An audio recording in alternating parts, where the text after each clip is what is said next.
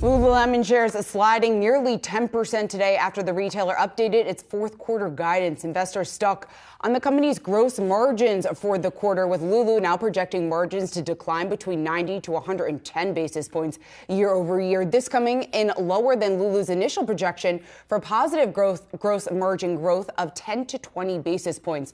Wall Street analysts reacting to that announcement today. Wedbush Securities cutting its price target on the stock to $380 from $430. The analyst behind that call, Tom Nikic, joining us now, Wedbush Securities, a senior vice president of equity research. Tom, it's great to have you here. So certainly I think this might have caught you by surprise, at least the downgrade that we saw in terms of guidance for gross margins. You were expecting a more upbeat guidance overall from Lululemon. So what do you make of the news today and the reaction that we're seeing in the stock?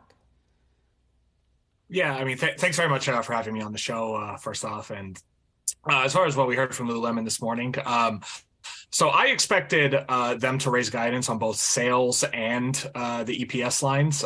We got the sales raise that I expected. We did see very, very strong demand trends and very, very strong top line trends during the holiday period. The gross margin miss was a surprise, and this is the second straight quarter that they've missed gross margin guidance, which is not ideal. But, when you think about it, right, they've talked about 100 basis points of margin pressure this quarter. We heard from Nike a couple weeks ago, Nike's gross margins were down 300 basis points. Under Armour guided to Q4 or calendar Q4 gross margins down 600 basis points.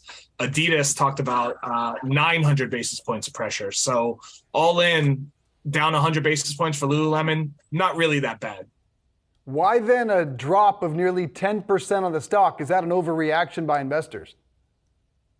I think it's a reaction. I think, look, like when you kind of miss gross margin 2 quarters in a row, it does kind of raise some eyebrows.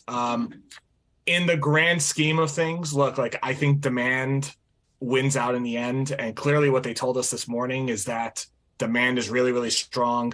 They expect top line growth to be up 25 to 27% in the fourth quarter. Really, like I think that in the long run, this is going to be much ado about nothing. And as they clear through some of the excess inventory that they've got, I think everything will work itself out in the end, and they'll have a pretty good 2023. Yeah, Tom, speaking of that excess inventory level, certainly what has been in the 80s now in terms of percentage growth in Q2 and Q3 on a year-over-year basis. It was interesting, though, in the last earnings call, we did hear from Lulu execs. They defended that jump, saying that they were too lean in the past and they strategically positioned inventory to be able to capture that guest demand that they were expecting this year.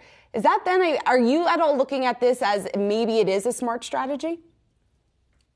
Yeah, look, clearly last year there were all types of supply chain issues and there were inventory shortages and stuff like that. And they have really, really strong demand and they want to be able to capitalize on that demand. The other thing that I think is encouraging about Lululemon is a lot of their product is core seasonless product that you can sell year round, right?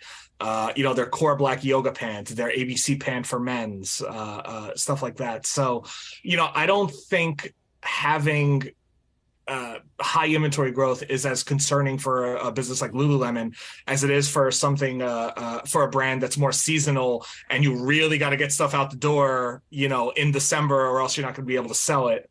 So I don't think it's as troubling as it would be for many other brands. Speaking of other brands, you mentioned some of the other margins that look far more problematic. How difficult overall do you think this quarter is going to be in the retail sector? Look, it's going to be, it's been very promotional, and especially in light of what we saw in the holiday 2021 period where discounts were very, very hard to come by a year ago. Discounts were very easy to come by this year. And I think that's well telegraphed at this point. I think a lot of companies out there have talked about having tough margin performances this year.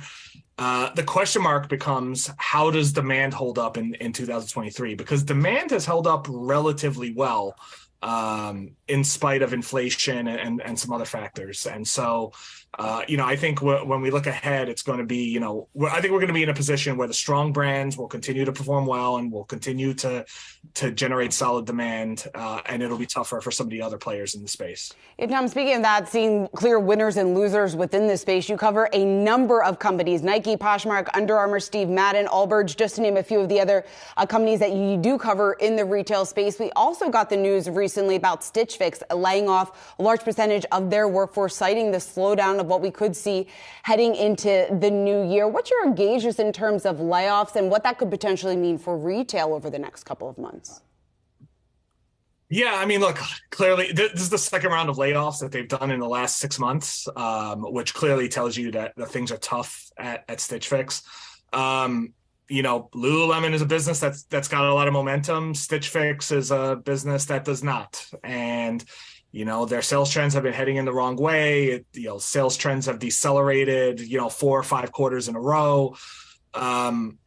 The issue I see with the layoffs that they've been doing, and they also have a strategy to pull back on marketing expenses. Yes, that will help the cash burn of the business. Yes, it will help the EBITDA line. You know what it doesn't do? It doesn't really help turn around the top line. And ultimately, I think that revenue is the elixir to, any retailer's problems. And, if you're doing things that make it harder to turn around the top line, then it's tough to have visibility into a turnaround at Stitch Fix. So I understand why they've implemented the cost-cutting initiatives that they have, but I'm not sure it's going to do much to turn the ship around. Yeah, tough to cut your way to wins in that environment. Tom Nikic from Wedbush, good to see you, sir. Thank you.